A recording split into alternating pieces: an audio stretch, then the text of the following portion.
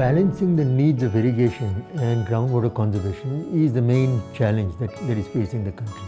And we in IWMI believe that solar pumps can be a major solution to both these problems. पहले हमारे कुएं में पानी निकालने से ट्रैक्टर चलता था, डीजल डाल के ट्रैक्टर चलाते थे और उसमें खर्चा होता था। उसके बाद हमने सूर्य ऊर्जा लगाई, उसके एक बार पैसे लग गए, उसके बाद पैसे नहीं खर्च होते हैं हमारे लिए और वो पैसे बच्चे के घर खर्चे में काम में आते हैं।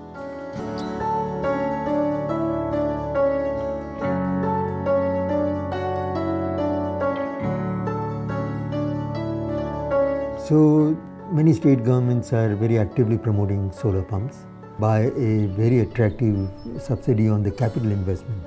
But we think that there are inherent dangers in this manner of promoting solar pumps. Because this power is totally free.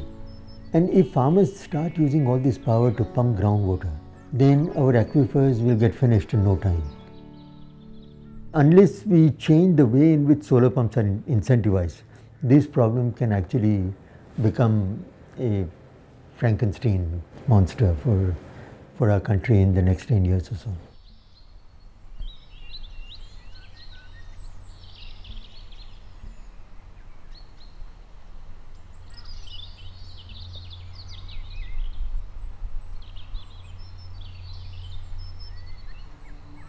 So what IWMI is recommending is that give incentive to farmers to use groundwater more efficiently.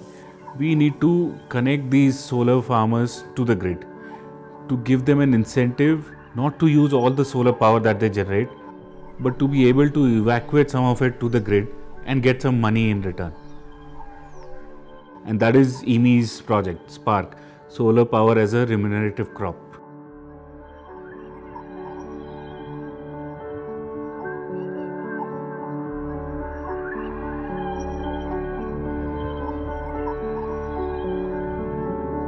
હું 30 વર્ષથી ખેતી કરું છું.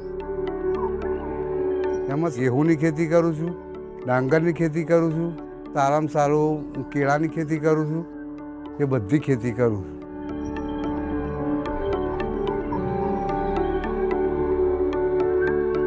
30 વર્ષ સુધી એના electric પંપથી જ પાણી લીધું.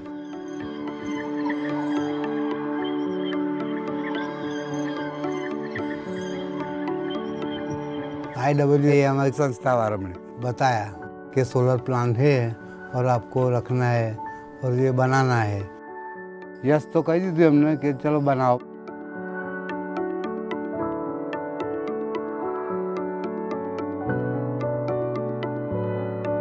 जब आपने सोलर जो बपोर ताप निकलो थोड़ो चालू कर दी, चालू थी. ये વીજળી હું મારે અત્યારે માનો કે અત્યારે ચાલો ખેતરમાં પાણીની જરૂરત ના હોય તે ઘડીએ વધારાની વીજળી આ ઉત્પન્ન થાય એટલે શું કરવાની, એટલે એને હું પાછી મોકલી દી ગ્રેડવાળાને. એટલે ગ્રેડ આપણને 5 રૂપિયા યુનિટ આપે.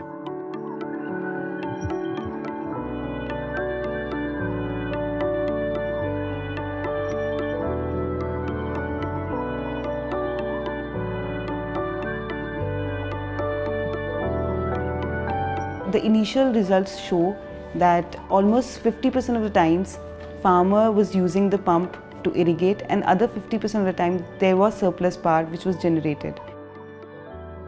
If that surplus is not utilized properly or is not evacuated, then that surplus might end up depleting groundwater. What we are recommending is that in every village we should aim at forming a cooperative of solar pump owners, 40, 45, 50 solar pump owners. And all their power should be pooled and it should be evacuated at a single point. You are then transferring the entire cost of monitoring and enforcement to farmers and to the cooperative.